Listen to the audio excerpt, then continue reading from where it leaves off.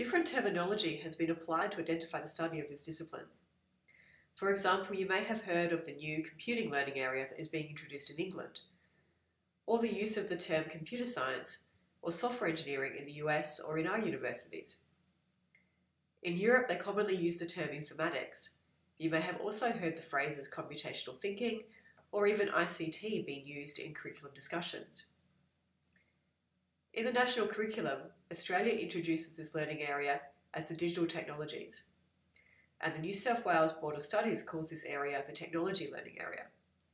While this may appear confusing, many of the terms are all referring to the same discipline.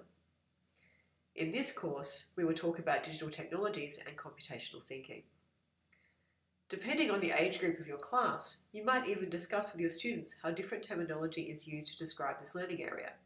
You could even relate this to something else that has multiple names to identify the object, for example, synonyms in literacy, looking at dictionaries and online dictionaries. Computational thinking is a problem-solving process, where the goal is to come up with a systematic solution to a problem, analysing the problem and developing a solution that consists of a sequence of defined steps that need to be undertaken to solve the problem. I have applied computational thinking to things I have done and used this morning, or computational thinking concepts have been applied to make things I have used function. Even deciding what I needed to do this morning to get ready for work required a process of gathering data and then a process for sequencing tasks and decisions to be carried out to achieve my end goal. I have applied computational thinking based on the information I received about the weather.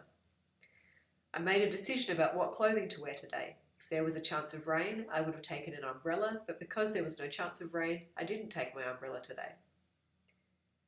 The kettle gathered data about the temperature of the water to determine the temperature and when it has reached the required temperature to know when to switch itself off.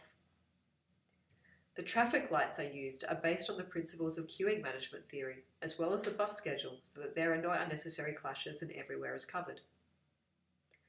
Computational thinking is all around us, and as we go through this course, you will see that computational thinking, or the analysis and development of systematic solutions to problems, are already covered very much in the classes that you address.